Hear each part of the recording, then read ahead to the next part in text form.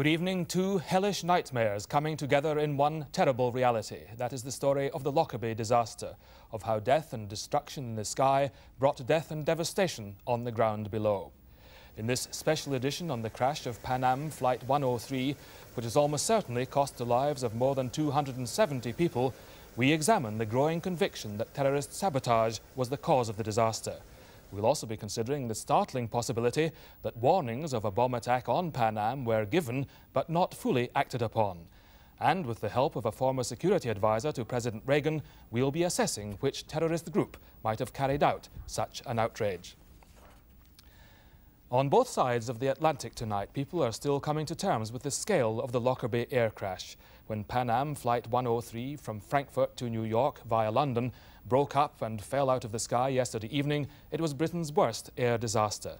None of the 259 people on board, most of them Americans, survived, and at least 17 people are feared to have lost their lives on the ground, as flaming wreckage ploughed into the small border town of Lockerbie.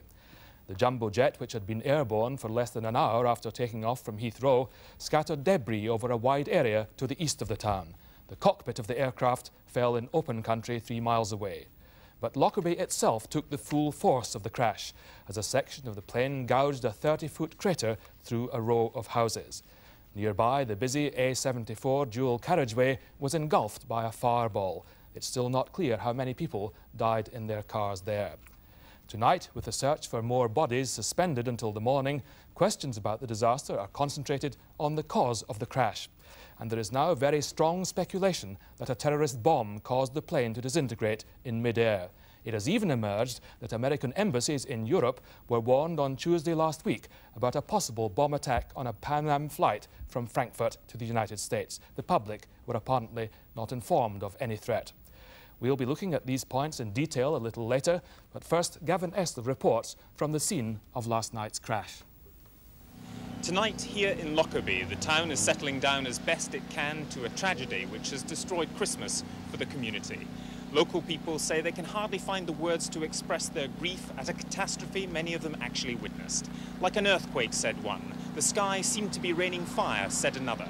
The day none of us will ever forget. Didn't know what it was, and then we rushed outside and just all this debris coming down. It came straight down, and then this great mass of flames, and I turned to run, but there's nowhere to run to. It looked like a scene out of hell. This whole road was ablaze.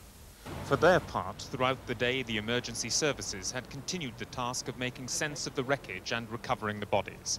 But at dusk tonight, the 600-member specialist teams began to scale down their activities, waiting until first light tomorrow to resume again in force. The day had begun with the search teams concentrating on 6 separate locations in and near Lockerbie, where most of the wreckage and bodies have been discovered. American officials and FBI agents assisting British accident investigators from the Department of Transport. On the hillsides outside the town, the wreckage was spread across fields, though the battered Pan Am cockpit remained recognizable. Both black box flight recorders, with their vital clues as to what went wrong, were quickly found, though the complex analysis of data could take weeks.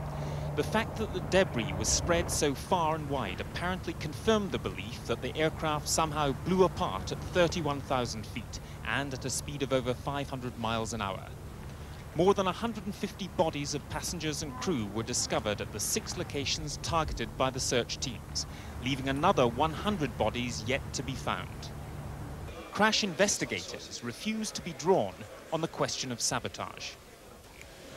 Whether it exploded or not, I don't know. It does seem to us, it does appear on the face of it that it had a structural failure in the air, but we won't be able to say why for quite some time. In the town of Lockerbie, one body believed to be of a passenger was discovered in the roof of a house. The Sherwood Park estate, the worst-hit area, was cordoned off. 8 homes were severely damaged, almost to destruction, said the police. 13 adults and 4 children in the area are missing. Police said there is grave concern for their safety. A mains water pipe was cut, gas supplies were cut off. Many telephones reported not working. A town picking up the pieces when it should have been preparing for Christmas.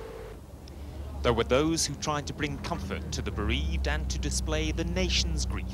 Prince Andrew joined the search teams inspecting the sites of the disaster and afterwards spoke of his concern. Very difficult to have any message for the people of Lockerbie, apart from my sincere condolences for what has happened. I suppose that statistically, something like this has got to happen at some stage on a town.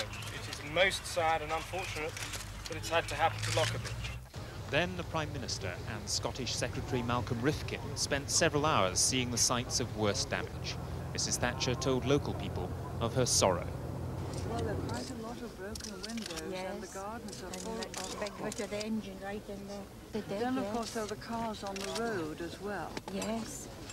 You know, it was a terrible. Terrible. I think the worst accident we've had. Yes. Clearly moved, the Prime Minister spoke of the scenes at the crash sites. It is even worse in daylight than it looked on television at night. Now you can see the full enormity of the damage and the extent of it, and the way in which there's pieces of aircraft and twisted metal scattered over a wide area, and the number of houses that are damaged. And the people in them must have wondered just whatever was happening, as indeed the people in the aircraft must have had this, well, it was just terrible. Tonight in Lockerbie, the police continued planning for the resumed search tomorrow. Local people checked the list of survivors posted at the town hall. The town hall itself has become a morgue for the bodies coming down from the hillsides. At the end of a long day, I spoke to the Scottish Secretary of State, Malcolm Rifkin, who spent much of the past 24 hours in Lockerbie. I think both the Prime Minister and I found this to be a completely unforgettable experience. It's very traumatic indeed, because not only the agony of an air disaster, but the almost unprecedented experience for a Scottish town of an aircraft which is split into a large number of very large fragments scattered around the countryside. So we saw, for example, the cockpit completely separated from the rest of the aircraft in a field several miles from the nearest other parts of the aircraft. In Lockerbie, just a mile or so from here, a huge crater on the ground where houses previously existed, a normal, quiet residential suburb, part of it totally destroyed. From the briefings you've had, have you got any pointers as to what might have caused this? No, I think it's too early. We have people here from the accident unit of the Department of Transport. They are the professionals in this sphere, and obviously because the accident took place over land, a very large part of the aircraft will be recovered, and hopefully that will enable them to identify the cause.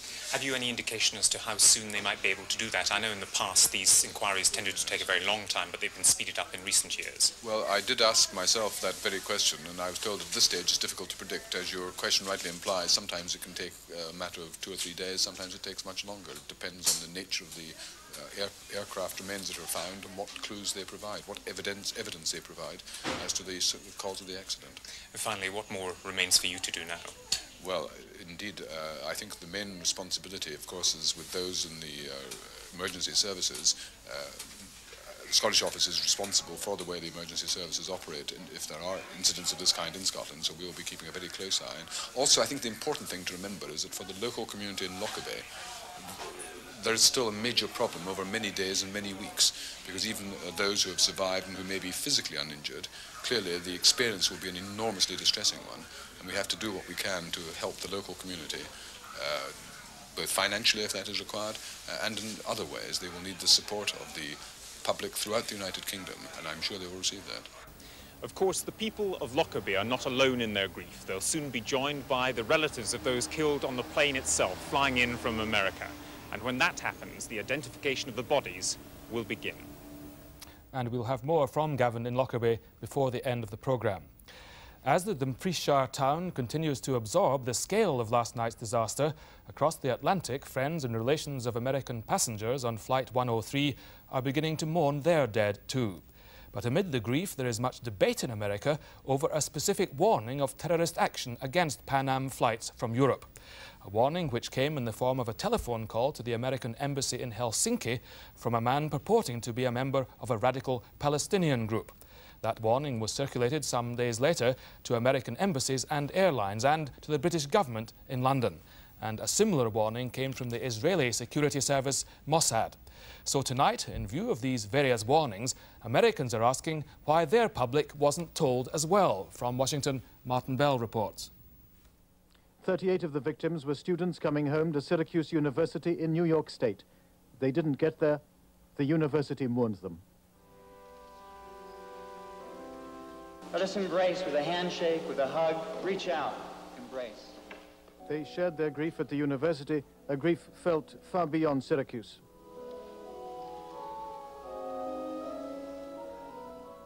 The sense of shock extended to the United Nations, where Secretary of State George Shultz was presiding over a treaty signing ceremony.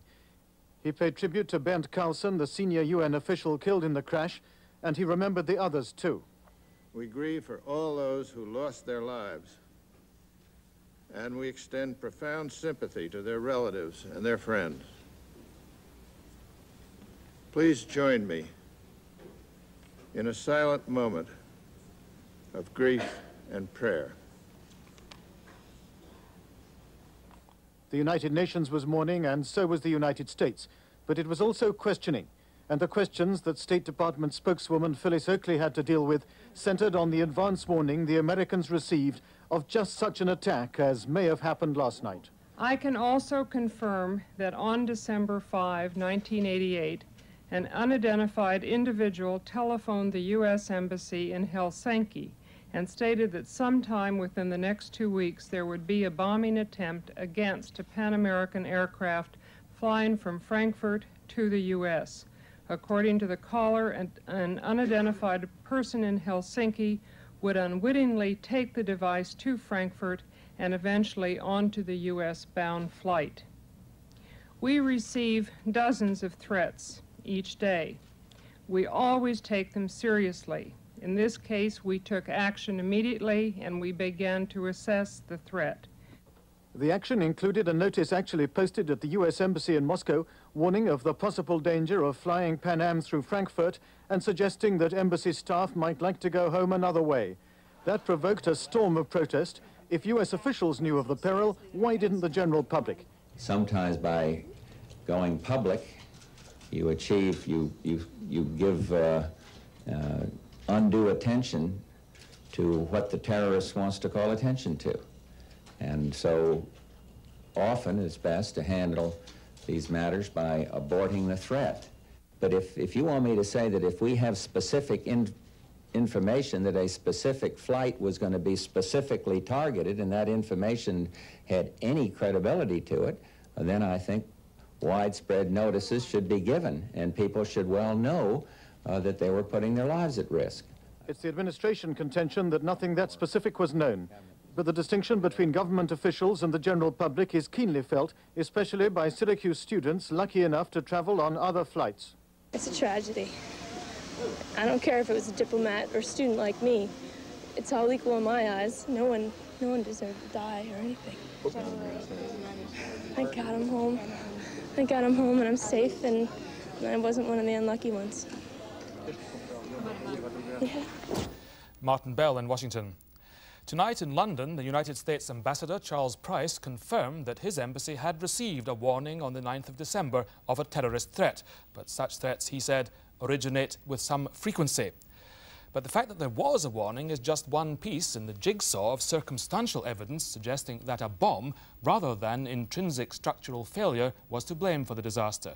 Margaret Gilmore now assesses the probabilities either way and reports on the people who might have planted a bomb on Flight 103.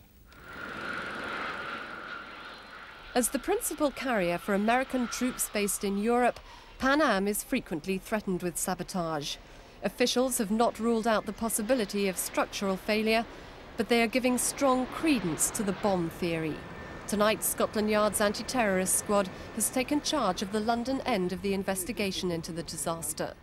It's possible it was a bomb, and I believe that that is why they're sifting very carefully through the evidence to prove either it was a bomb or, in fact, if it was structural failure.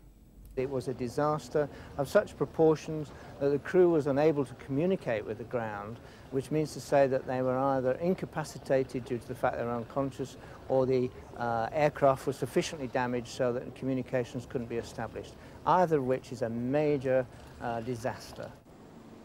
Clues as to exactly what happened will lie with two black boxes similar to these, which record detailed technical accounts of the plane's passage and a record of conversations in the cockpit.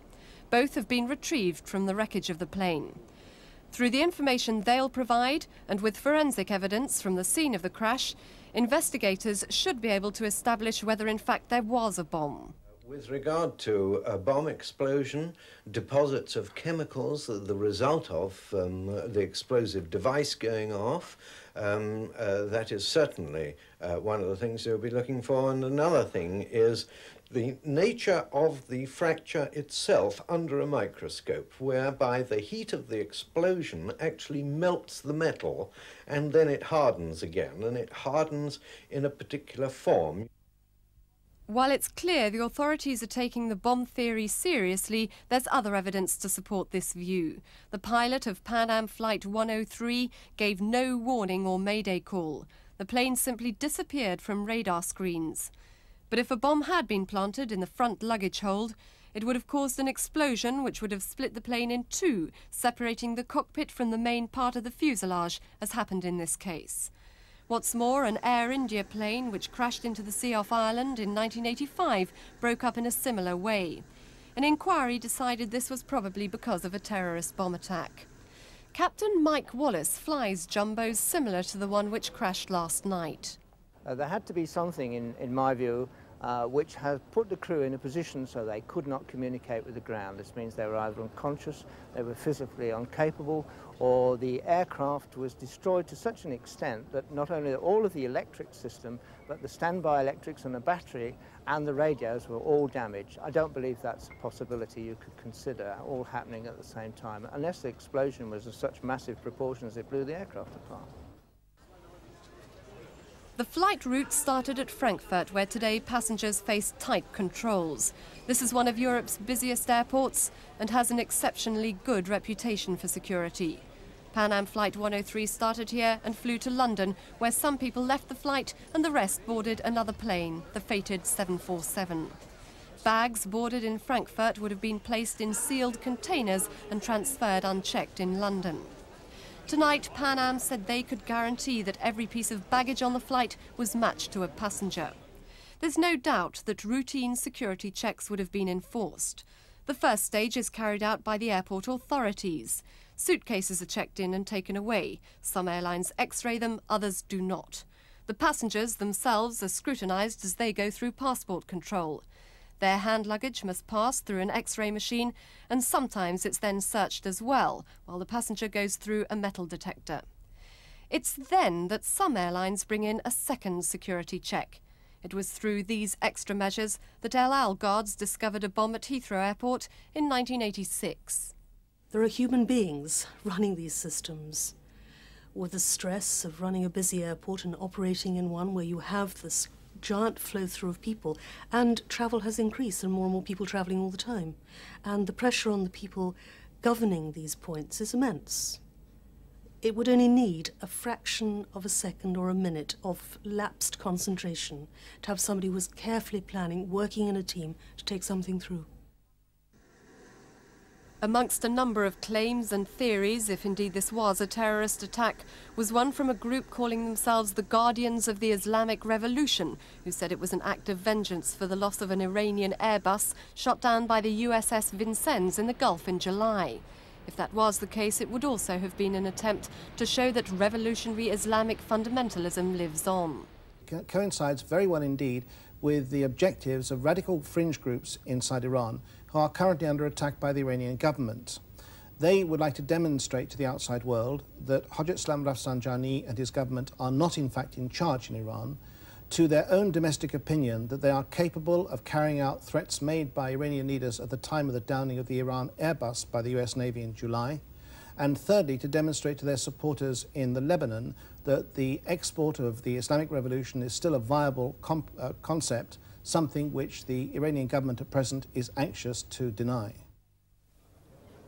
As well as a claim from a Libyan organisation today, the theory that some breakaway group of the PLO were responsible is also being considered. They would want to discredit Yasser Arafat, who last week renounced violence. The United States then agreed to start talks with the PLO so long as they kept their word on this. Well, the words must be matched by performance. And if they're not, why, we're back where we started. Abu Nidal is the man most likely to try to disrupt Yasser Arafat's talks with America. His group has carried out 30 terrorist attacks in the past 15 years.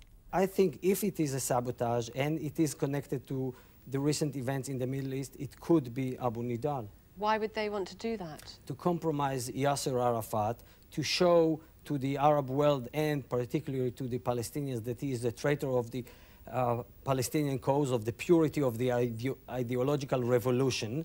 And also perhaps by doing so they are hoping that the Americans would change their mind and would not negotiate with Yasser Arafat. All this speculation rests on the theory that this was a bomb. But the crash could have been caused by a structural fault. In August 1985, a Japan Airways 747 plunged into a hillside because of a faulty repair in the rear cabin wall. But there was a difference. Then the plane took several minutes to crash and the pilot had time to report his difficulties. So what are the giveaway signs of a structural fault? The most important thing to find there is the structure immediately adjacent to the fracture between the cockpit area and the rest of the aircraft.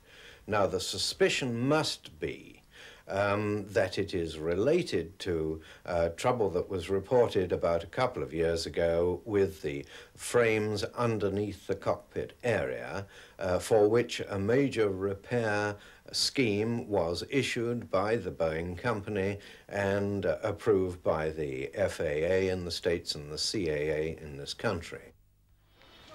As the inquiry into exactly what happened gets into full flow, passengers for tonight's departure of Pan Am Flight 103 turned up at Heathrow Airport. With tension high after the crash, security was acute. The flight was delayed for an hour and a half because of a bomb scare. But at this early stage, there are fears that the accident, whether terrorist or structural, could have repercussions for many months to come. And joining us now from Washington is Jeffrey Kemp, who's a former special assistant to President Reagan on national security affairs. First of all, do you think the probability is that a bomb caused this disaster? Well, I'd say on balance, yes. It clearly looks like it was an explosion rather than a structural fault, but I'm not a professional, so but I'll go with the bomb theory. As far as the warnings that were given are concerned, do you accept Vice President Bush's line tonight that nothing specific enough was known about the credibility of this threat to sound a full-scale alarm? Yes, I agree with him on that, but where I think there is going to be a lot of domestic repercussion is the fact that a warning was issued evidently in the Moscow embassy to U.S. personnel there. Now, the fact that that warning was issued will create, it seems to me, a lot of questions here, precisely because, as the Vice President said, you get these warnings every day. And why do you think the general public were not warned about it too?